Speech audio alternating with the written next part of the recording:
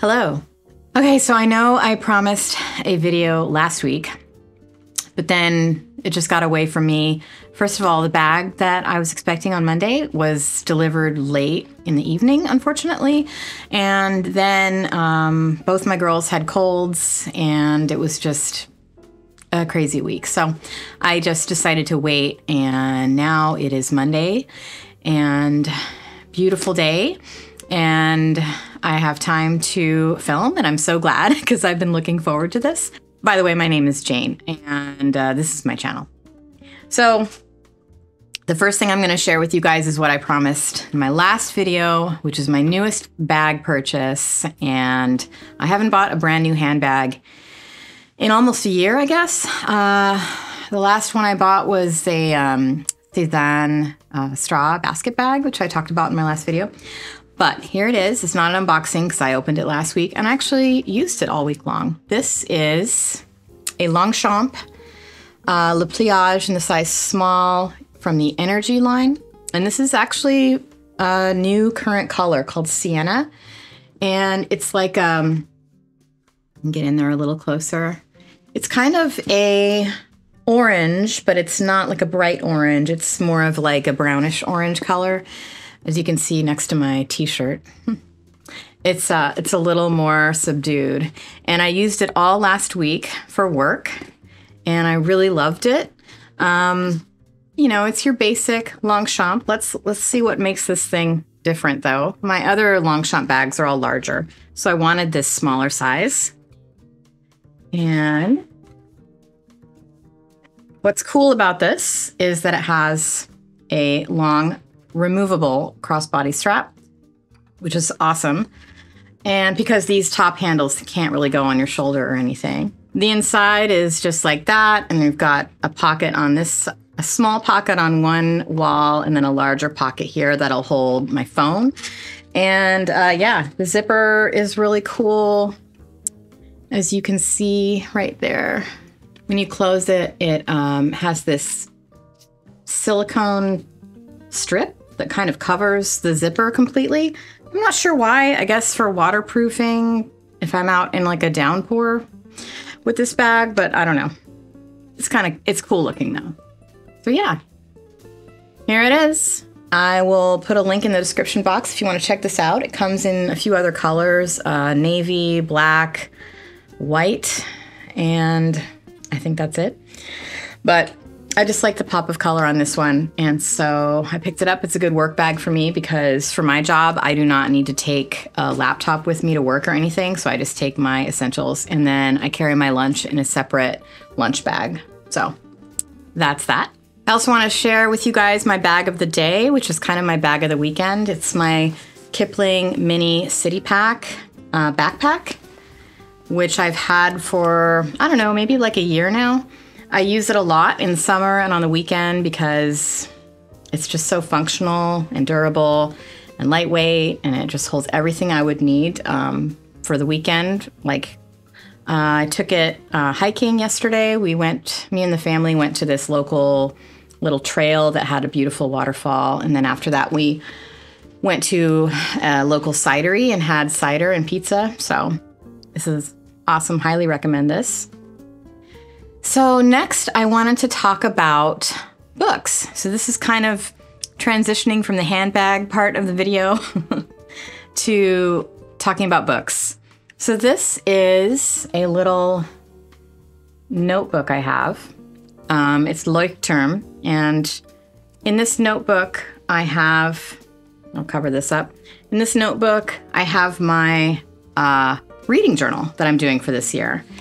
So the way I'm putting this together is I printed out little covers, the cover of every book I read, and then I wrote down information about the book, the summary of the story, my review, and my rating for the story on Goodreads. And I'm going to put my Goodreads link in the description box. If you want to find me on Goodreads, I should be there. And so I'm trying to just make sure that I am keeping track of everything I'm reading this year, and it's just kind of fun to be able to look back. So far this year, I've finished 10 books, but I think I'm working on a book right now that I think I might be able to finish today to make it 11. My goal for this year is to read 50 books, so I'm on track. It's approximately 1 book a week. And I'm going to share with you guys what I've read so far in 2024.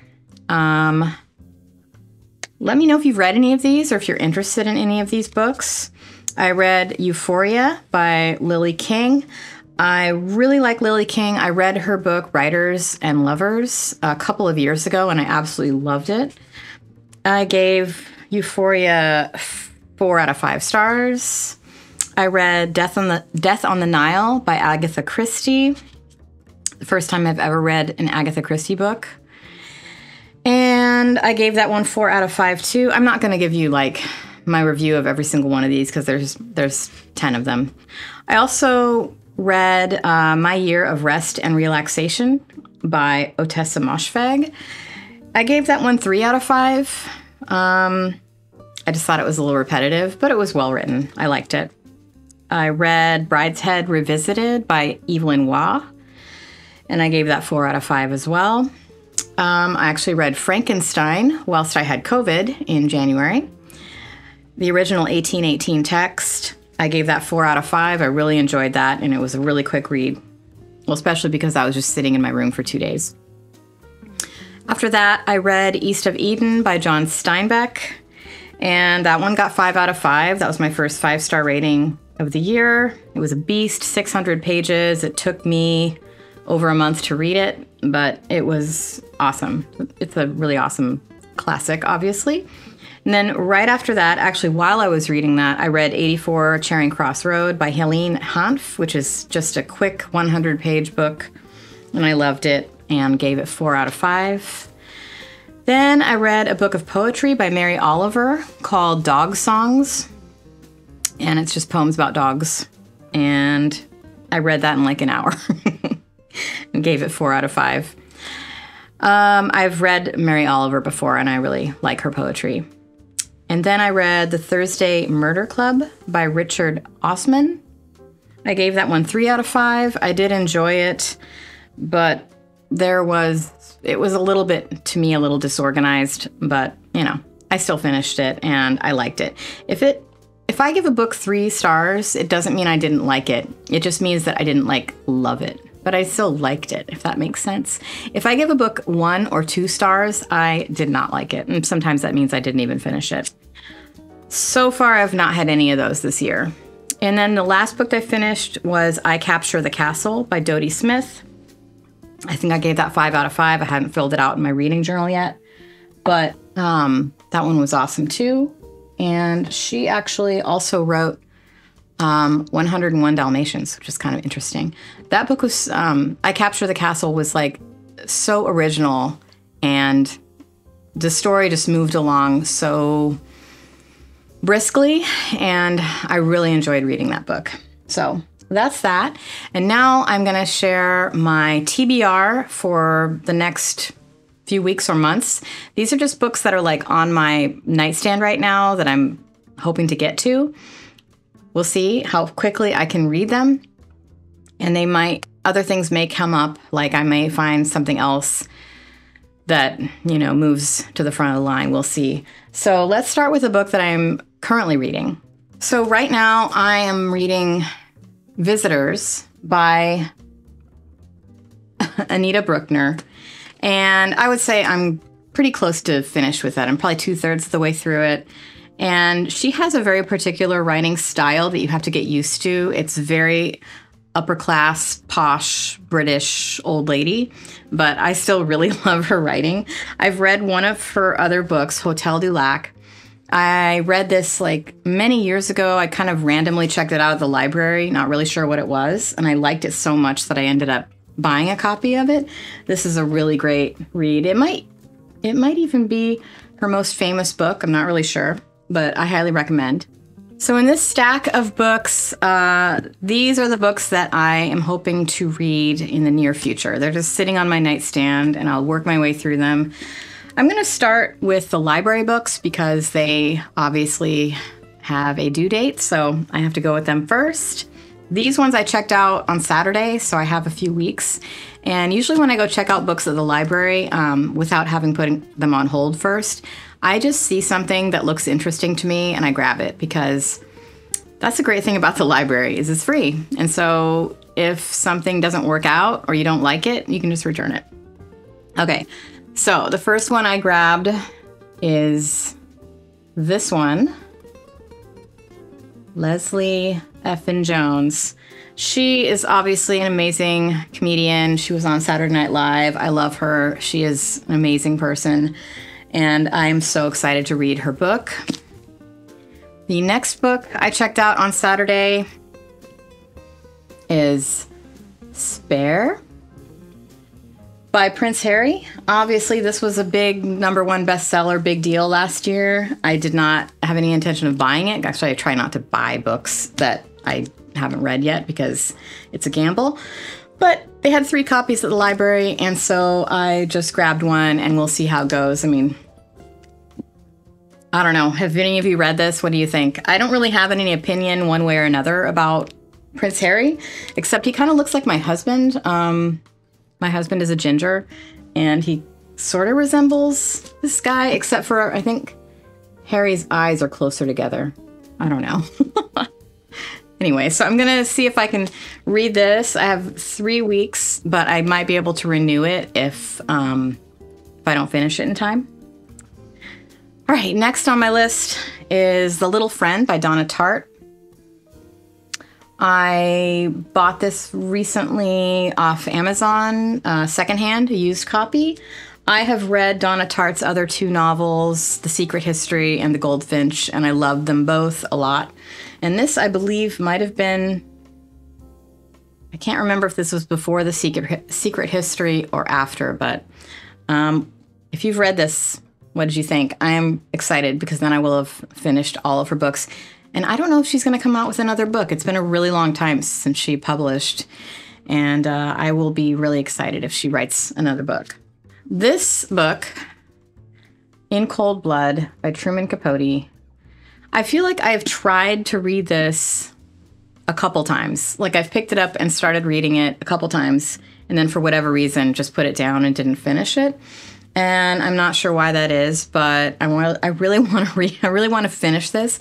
I pretty much know the story because I've seen the Philip Seymour Hoffman movie about Truman Capote many years back, and so I'm familiar with the story, but I have not read it. So I'm gonna put that on my to-do list for this year. And the last one on my nightstand right now is White Oleander by Janet Fitch. I actually have already read this book once, a long time ago. God, maybe like 20 years ago I read this book. It came out in 2000, I think. It came out a long time ago, and I remember I loved it. And recently I was watching one of my favorite booktubers. Her name's Anna Wallace Johnson. I hope I'm not messing that up, but she's one of my favorites. And she talked about how she was going to reread this book as well. And she's actually such a great YouTuber. If you're interested in books or, I don't know, just interested in great YouTubers, then you should follow her. But yeah, so I'm hoping I can reread this because I feel like to have a really good year of reading, you should have a good combination of stuff you've never read before, and then maybe reread a few things that you read a long time ago, just to see if they feel any different. So that's what I'm gonna do.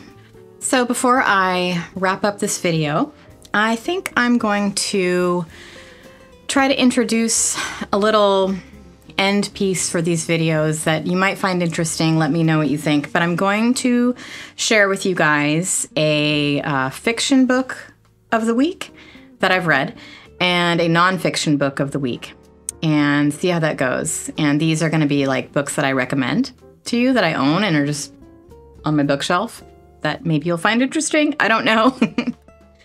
So we'll start with a fiction book of the week to share with you guys that I highly recommend. And this book is, of course, Rebecca by Daphne du Maurier. Maurier? Sure. I think it's Maurier.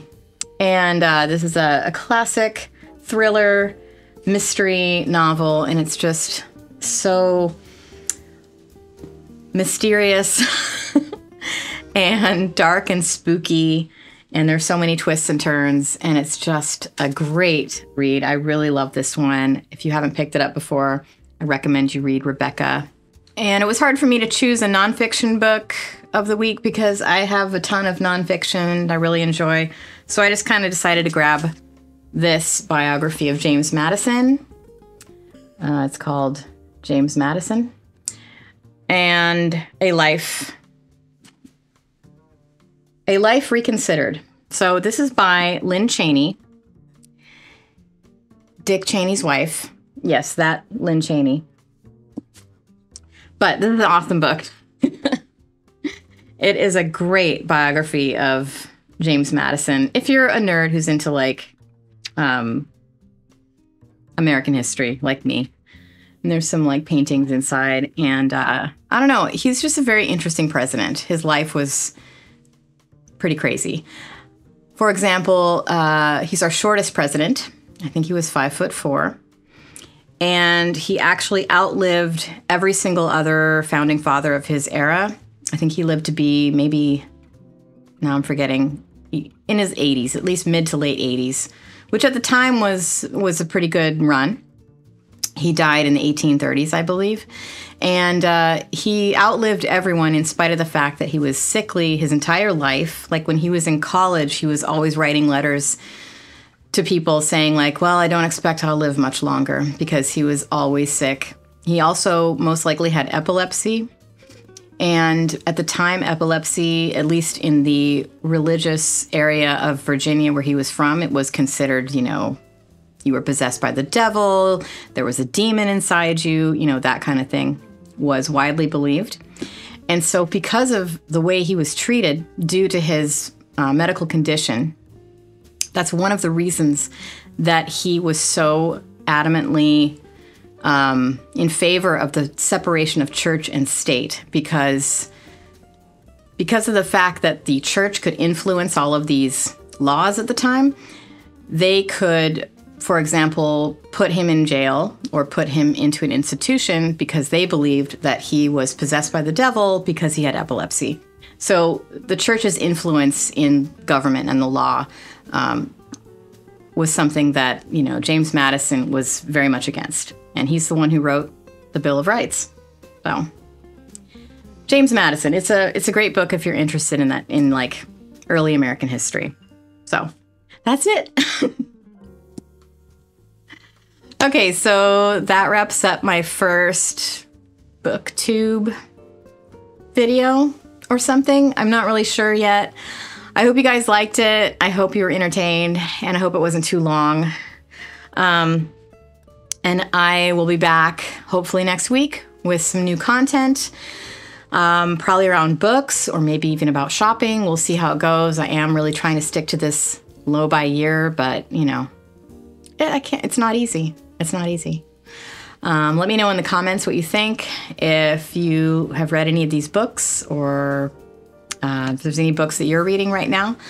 And yeah, so I will see you in the next one, and have a great week. Bye.